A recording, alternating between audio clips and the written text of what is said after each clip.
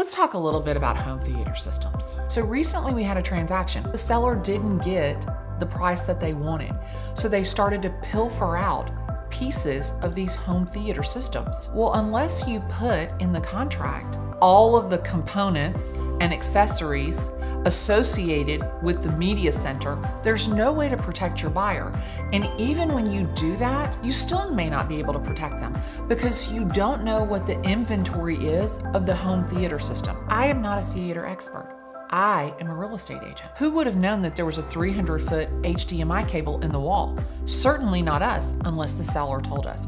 So it's completely critical to the transaction to make sure that you have an inventory of all the systems and components that your buyer is interested in.